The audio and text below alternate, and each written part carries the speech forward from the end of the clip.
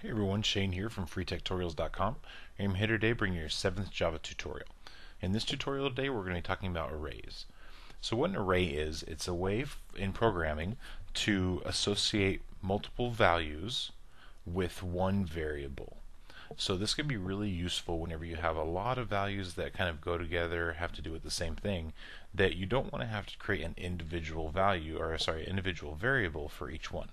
So traditionally, this is kind of the way we've done things in the past, as you can see on my screen here, is we're going to keep going with the same scenario, kind of the test-taking scenario that we've gone through in other tutorials. So what we've got here is we've got 4 names listed, and these are the people who've already completed our test. So what I've done here is I've stored each one of their names in a variable called test taker, and they're just numbered 1 through 4. So sure, this looks pretty good, not too complicated. Down here we've just got the lines where it prints out each of those names one after the other. So this isn't so bad because we've only got 4 people who have taken our test so far. But what happens whenever we get to the point where there's 100 or 200 or 1,000 for that matter that have taken our test? Well, as you can imagine, creating 1,000 variables, one for each of those names, is going to get really long, and it's going to be really hard to keep things organized when you get to that level. So what you can do, instead of creating an individual variable for each one of those, we can create an array and put all of those names, all the names of our test taker, into one array. And then we can access each of those names kind of one by one if we need to.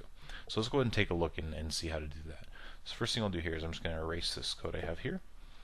And we're going to go ahead and create an array. So the first thing we have to do to create an array is we have to tell Java what type of information we want to store in that array. So since we're doing names here, we know that that's type string. Now the next thing we have to do here is we have to put an open and closing bracket right after the data type. So what that does is it tells Java, it says, hey, I'm about to create an array, so make sure you're prepared for all of the information I'm going to give you. Then we go ahead and give it a name. So we're going to name our array test takers. And now we go ahead and assign values to this array. So with arrays, since you're doing multiple values, you're not just doing one, you're going to go ahead and use an open and closing curly brace. And inside that curly brace is where we're going to put all of our values. So we're going to go ahead and type out all of our names. Remember, anytime you're working with strings inside Java, you always want to use those double quotes.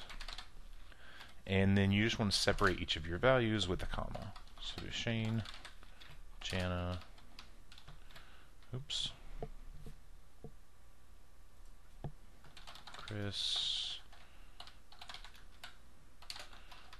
and we'll do Sarah.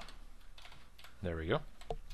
So what we have here is we have an array called test takers, and in that array we have 4 names: Shane, Jana, Chris, and Sarah.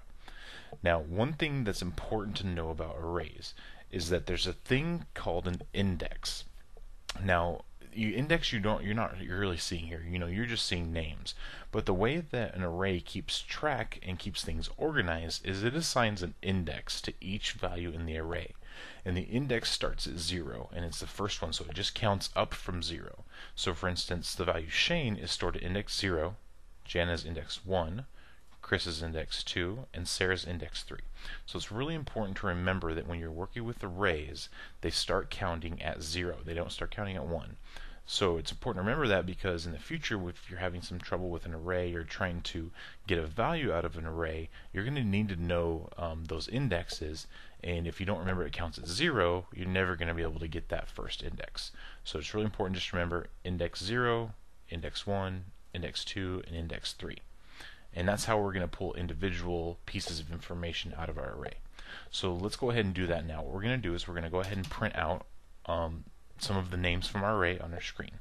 So we'll go to system.out.println. And remember, we want to use the println function right here instead of just print, because that's going to go ahead and move to the next line after it prints this line out, and it helps keep things separate for us and doesn't smush it all together. So to tell it which name we want to print out, we're going to go ahead and write the name of our array, and then we're going to do open and closing brackets here, and inside those opening closing brackets is where we're going to stick our index. So remember, like I said, each one of these has that index number assigned to it, and based on that number we put in here, that's the value that it's going to apply to this and print out for us. So let's go ahead and say, let's print out Chris. So this is Shane is index 0, Jana's index 1, so we know Chris is index 2. So we go ahead and put the index 2 in here. What this should do is it should print out the name Chris in our output. So then test that here. And there we go, it does do that. So let's just test it with another one, make sure it's working. We'll do index 0 to print out Shane.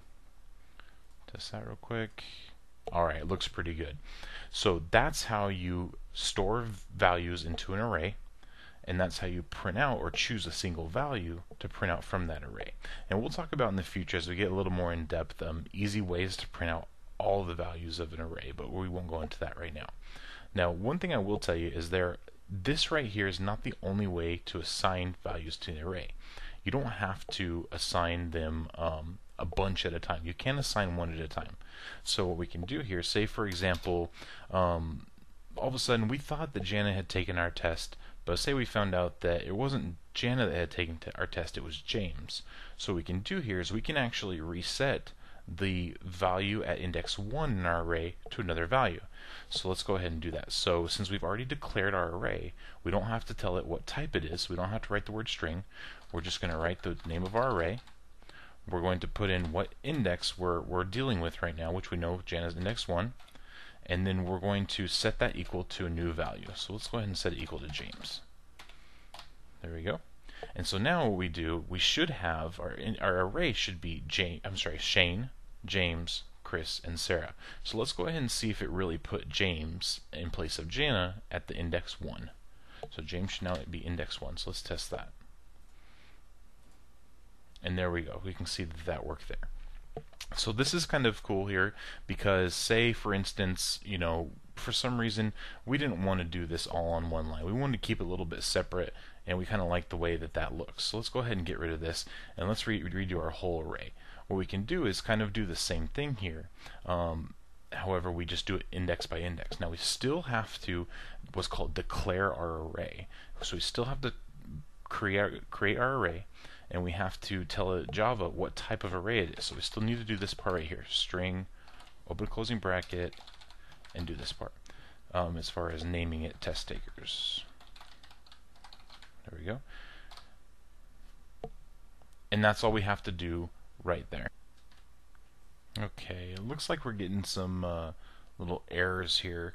So I think I may have been mistaken on that. I think we still need to put just an equal sign and then an empty opening closing curly brace. Yeah, there we go. So to declare the array, it looks like you do have to make sure the equal sign is essentially, and you're initializing it to no value. It looks like you do need to do that here. So sorry about that. But now that we've got that set basically to no value, we can go ahead and add the values to the array one by one. So we've already got one value added here. We've got array index 1 equal to James. So let's go ahead and do the one before that would be array index 0. Oops, keep an O for some reason. And we'll set that equal to Shane. And we'll just do one more. Index 2, Chris. There we go. So now we've essentially got almost the same thing, and we didn't add Sarah in there.